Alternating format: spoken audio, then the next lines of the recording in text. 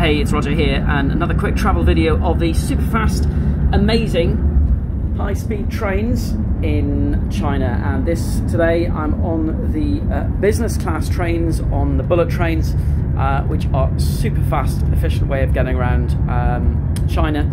Today we're on a G train which is going from Tianjin station to Beijing, and this is the business class cabin. Luckily enough to have the entire cabin to myself today, but this ticket will set you back 179 RMB, which is about £20, probably about 25 US dollars.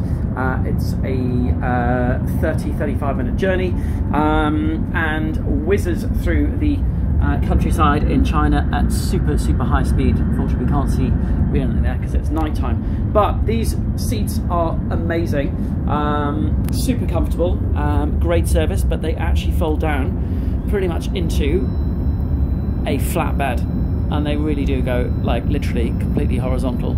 So if you want to be traveling in the most comfortable way in China, this is it. And actually, to be quite honest, it's almost preferable to going on a plane, because by the time you actually get on the plane for some of the journeys, and then you check in, you've got your boarding, and then you wait for your luggage at the other end, you can do the journey from, for example, from Shanghai to Beijing. It takes about 4 hours and 20 minutes, and a ticket in this cabin will set you back about £200, which is the same price pretty much as the flight.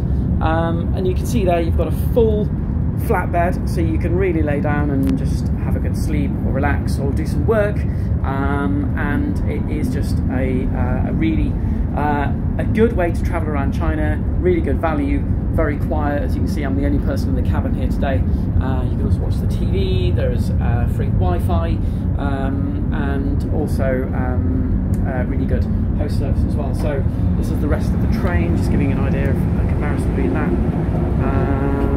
Toilets, and that's just the regular first class cabin. So quite a difference between the trains and the cabins, but it is super impressive. And yeah, if you are traveling in China and you want to look out the window and see the countryside, which you won't necessarily see if you were on a plane, then this is definitely the best way to go. So anyway, hope you like this video. Please give it a thumbs up and a like. Don't forget to subscribe, and check out Destination World for more travel information around the world. Until then, next time.